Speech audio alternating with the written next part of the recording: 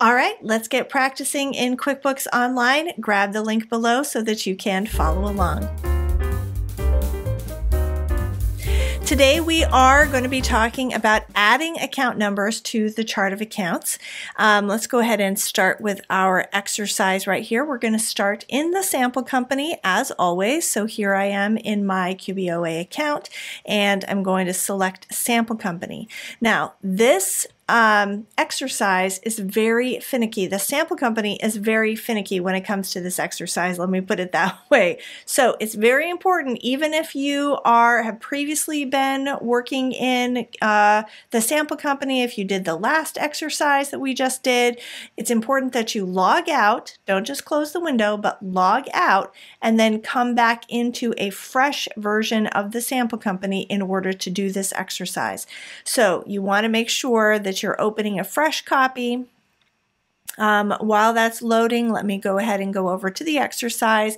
Right here is our important note. You want to make sure that you have followed this because it's very finicky in the sample company. Now, it's not finicky in your own account. So if you want to do this in your own account, just turn on account numbers and then turn it off again. You are, of course, welcome to do that. So here we are in the sample company, and by the way, to log out, you would just click the little R circle and then hit sign out. So that'll take you back to an Intuit sign in. You just sign in like normal, load the sample company like normal, and so you want to make sure that you're starting fresh for this exercise. Okay, so here is our scenario. Craig's new accountant has asked you to set up account numbers for a few of his major balance sheet accounts as follows, and then here are the numbers for the different accounts. How would you set this up for him? Okay, so we're going to go to step one. The first thing we're going to do, again, this is because of the finicky nature of the sample company, is we're going to have to kind of load the chart of accounts first. So here we are. Let me go back to the exercise. So we're going to go to accounting and then chart of accounts, and then we're going to click that see your chart of accounts button. So here accounting, then chart of accounts. Then we're going to click this see your chart of accounts button. It's super important that you do that in the sample company before proceeding to the next steps. Okay, so step two is to actually turn on account numbers. So we're going to do that by clicking the gear icon and then selecting account and settings. So here we are. I'm clicking the gear icon, then I go to account and settings. All right, now while that's loading, let's go back to our exercise, steps 3 through 6. We're going to select the Advanced tab on the left, and then in the Chart of Accounts section, we're going to click the Edit or Pencil icon, and I'm going to show you a little trick about that. Okay, so here we are. We are first clicking the Advanced tab, and then you'll notice in Account and Settings, all of these little sections, so they're kind of groups. You can see if I highlight them how they're kind of dark, and then you have the little line. I can't point to it, but you can see the little line. So you can click the pencil here, or you can click anywhere in this section, and what that does is it kind of opens it up for editing. So what I'm going to do here is I've opened it up for editing. I'm going to click Enable Account Numbers and then click Show Account Numbers. And before I get ahead of myself, let me go back to the exercise. You should be following along. This is what I have just done. Step 5, I have checked Enable Account Numbers and then clicked Show Account Numbers, and then we're going to click Save and Done. So we go back here. I'm going to click Save right here and then click Done. All right, so now you'll notice that we have a new column in the chart of accounts, which is for that number. So let's go back to our exercise. As I just pointed out, now that you have enabled account numbers, you're going to see this new column. Okay, then I'm going to go to step 7. Now we're going to assign the numbers to the accounts. There's 2 ways to do this.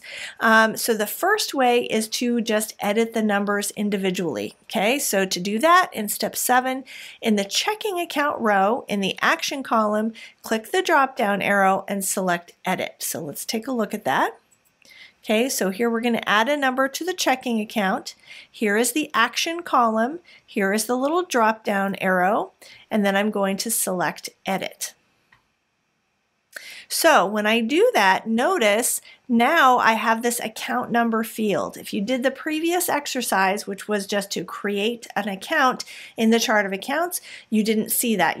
This was all full of name. But now I have a field to be able to enter the account number. Let's go back to the exercise. So step 8. Now we're going to enter 10200 and click save. Okay, so I'm going to enter 10200 and then I would click save. Now these account numbers, again, Craig's accountant asked for this. This is, some industries like to have account numbers, some accountants like to have all of their clients be standardized. So if it's the accountant that likes to do that, or eventually if you decide personally that you like to have them, then you can do that. Okay, so let's go back to the exercise here and let's just read this note. Now, because you selected show account numbers in account and settings, remember that was that second little checkbox. The number will also appear as part of the account name. So let's go back and see. So here was the number, and now we have that as part of the account name.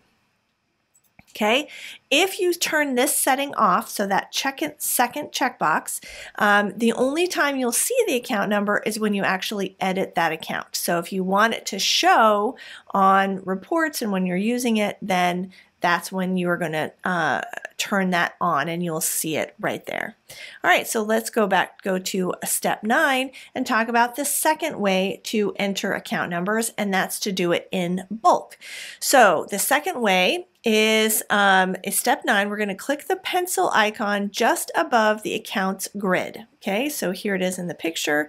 Let's see what it looks like in the account, in the sample company. So here we are, we have this little pencil in this is the accounts grid. Okay, so I'm clicking this little pencil.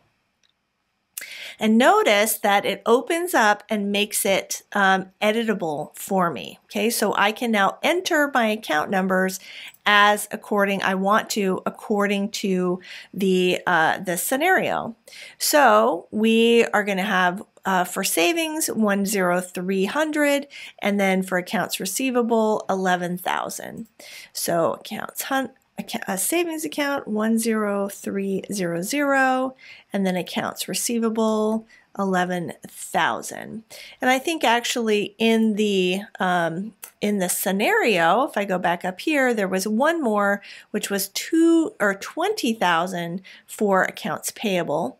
So I could, let's see, we're on step 10. I could scroll down. It's not in the picture because it didn't fit, but I just say, what did I say? 20. We'll say, I can't remember. Let's just look at it. All right, what did I say it was? 20,000, okay? So going back to step 10, we're going to put 20,000 right there. And then when I'm done, I just scroll up to the top here and click Save.